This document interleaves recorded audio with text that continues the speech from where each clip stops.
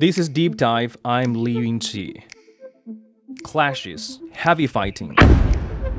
A new round of conflict has flared up in northern Myanmar's Kokang region. A new grouping called the Three Brotherhood Alliance overran dozens of military posts and captured key border crossings between Myanmar and China. The rough terrain and diverse ethnic groups have been some of the major factors for the recurring conflicts in Kokang. This time, the Myanmar National Democratic Alliance Army has claimed responsibility for several offensives since late October, with an unusual objective, cracking down on online scam centers.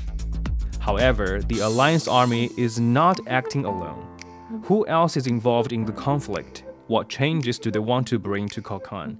And more importantly, how will the conflict reshape the political and economic landscape in the region bordering China? My colleague Su Yi joins me to unravel the history of local conflicts in Myanmar. This episode is brought to you on Friday, November the 24th.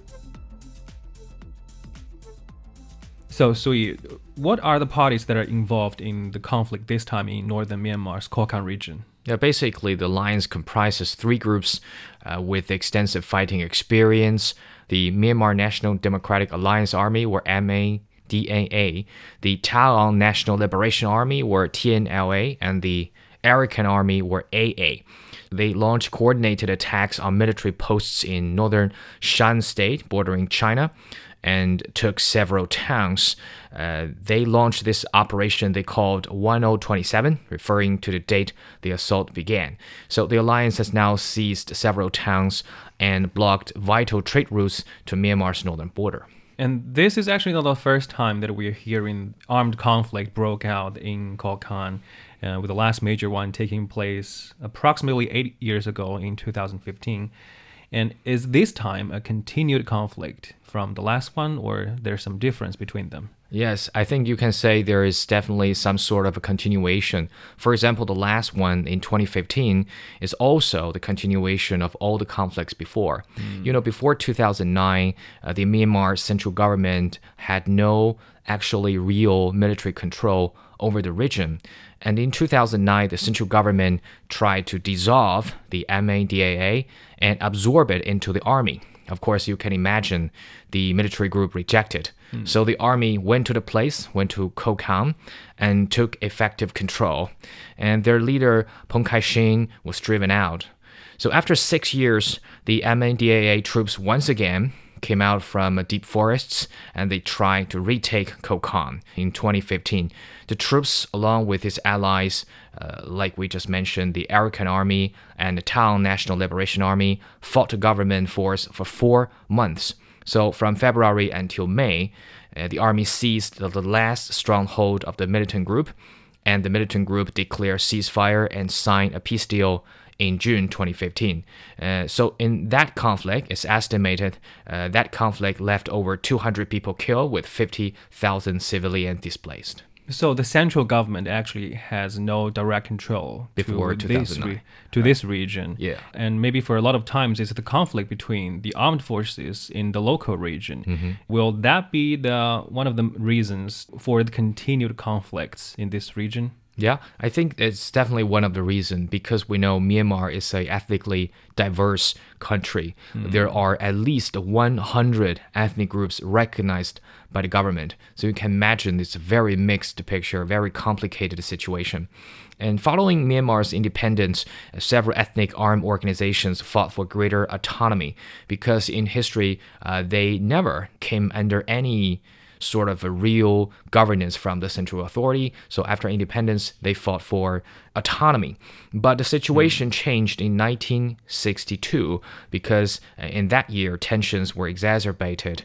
The military government took over, curtailed ethnic minorities' rights, and used scorched earth tactics against some ethnic armed organizations. And talk about the reason for those prolonged conflicts, I think geography is another reason. Right. We know northern Myanmar is in a very mountainous area. So the central government is not capable of exerting effective control over the region because of the geographical condition.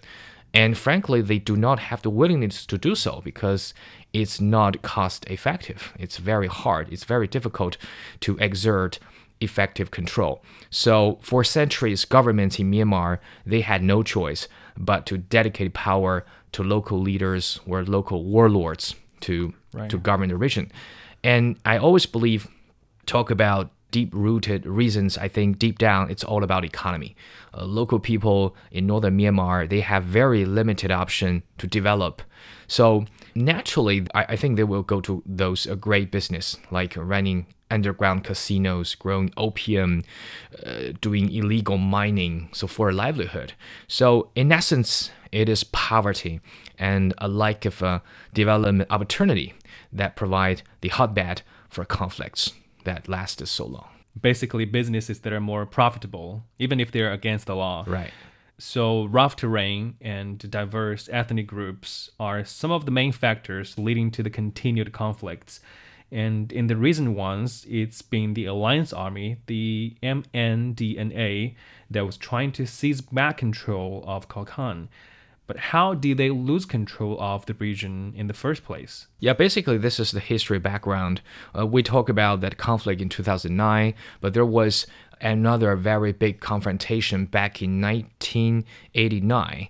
So, the MADAA actually split from the Communist Party of Burma in that year, in 1989. So after that, it had a ceasefire agreement with the military government since its formation. And during the years that follow, under the leadership of Peng Kai-shing, it maintained the ceasefire with the government from 1989 to 2009.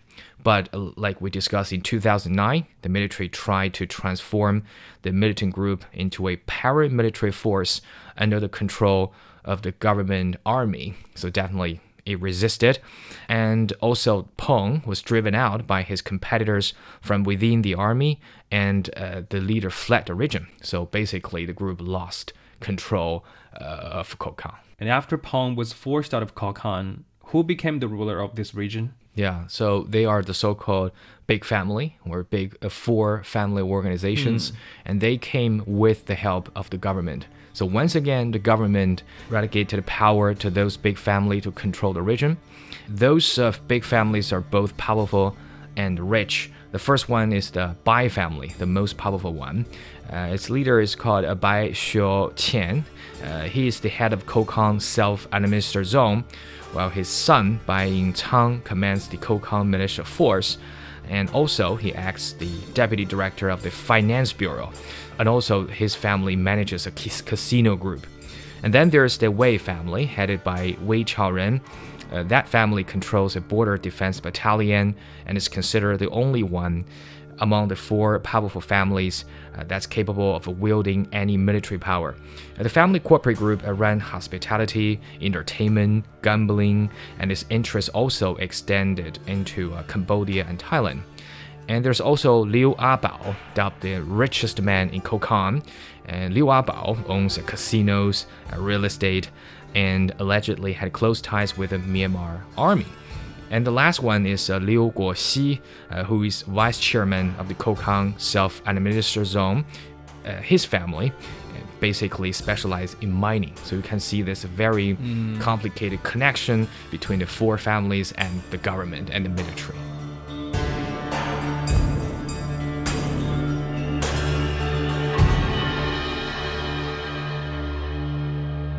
Earlier, you said the people in Kokang, they had limited access to financial incomes. And was there a change after these four big families took control of Kokang, or it remained pretty much the same? I think when it comes to great business, it remains the same. The old thing continue, except opium. Actually, Khan used to implement a policy to limit plantation of opium.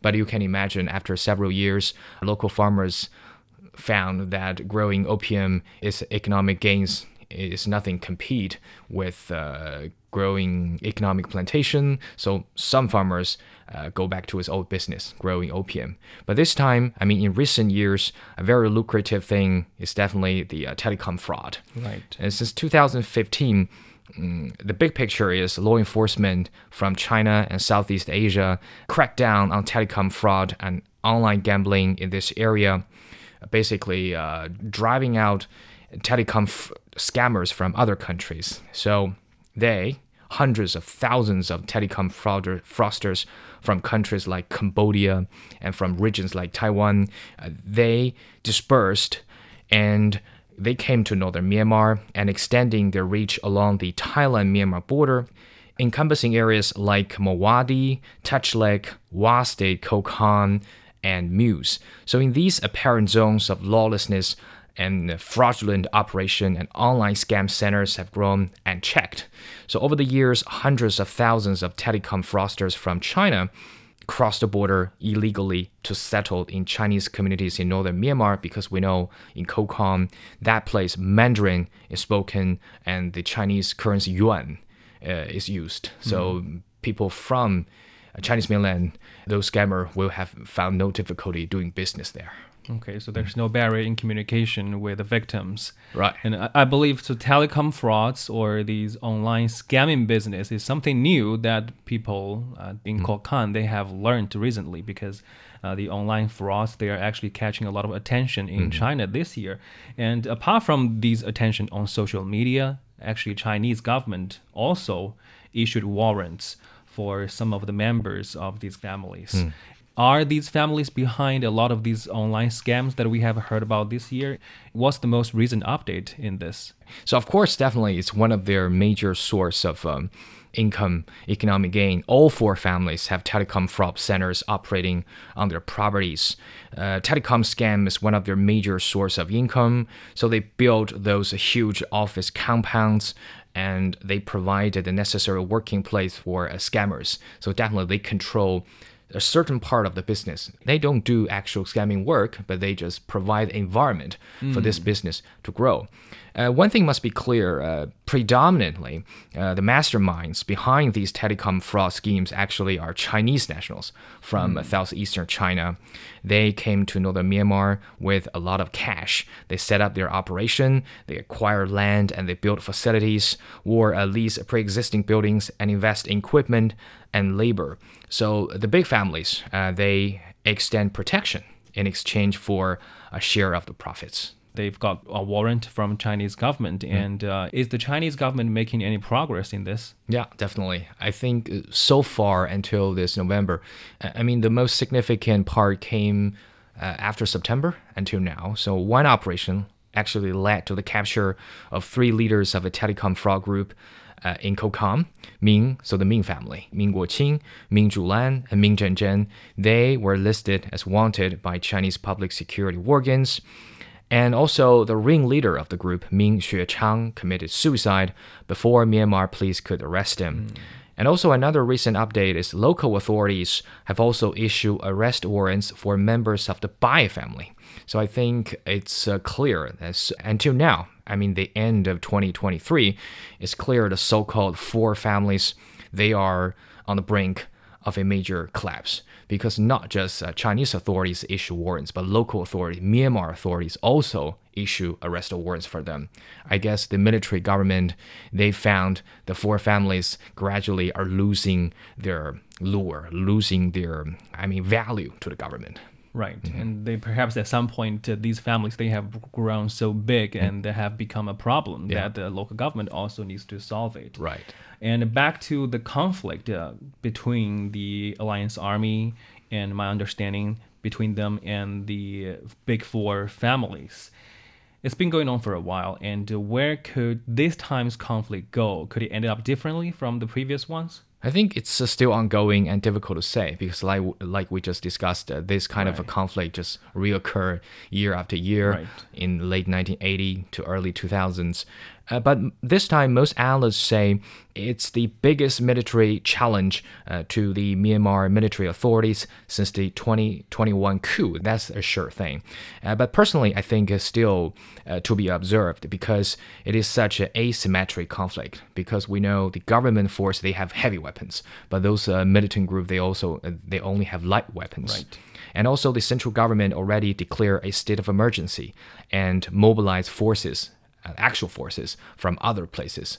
So, I mean, the end story is still too early to say. It's hard to predict where the conflict could go. Right. But in terms of the consequences of these big four families, like the illicit industries, will we maybe possibly at least to see these illegal activities being eliminated in Kokang? Right. I think this is the certain part, because the MNDAA, when they initiate the military operation, one of the banner, one of the slogan, they have this, they try to root out telecom fraud. Oh. So they found this is a very legitimate cause to launch a military attack. So I think I don't believe scammers can go back to northern Myanmar for a long period of time. That place is not suitable for this kind of a business.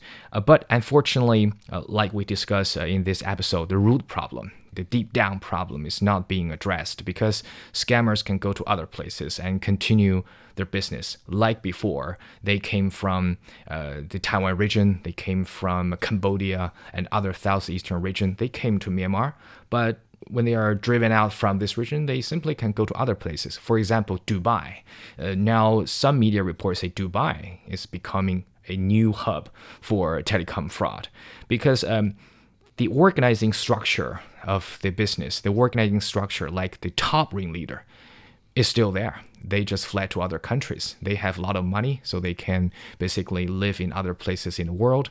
So when they found that place, the condition is suitable, they will fly to that place and do the business again.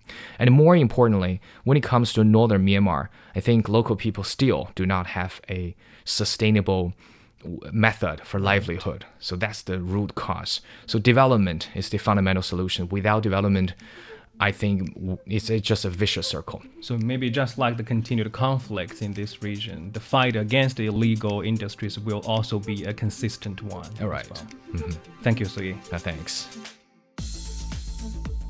As of this Friday, the conflict in Kokang is still ongoing and has spilled into several nearby regions.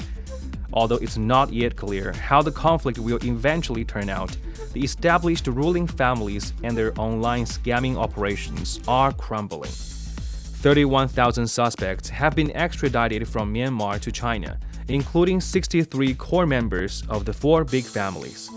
Over 1,500 suspects under the warrant are still on the run. The steep slopes and dense forests in Kokang have been effective in concealing a fast-growing underworld business, but now they appear incapable of withstanding the growing rage of people from both within and across the border. And that brings us to the end of this episode of Deep Dive. If you enjoyed what you just heard, don't forget to follow us on your podcast platform. Just search for Deep Dive. You can also leave comments to let us know what you want to learn about China and beyond. This episode is brought to you by me, Li Yunqi, and my colleagues Fei Fei, Zhang Zhang, and Qi Zhi. Special thanks to CGTN Radio host Su Yi. I'll see you in the next one.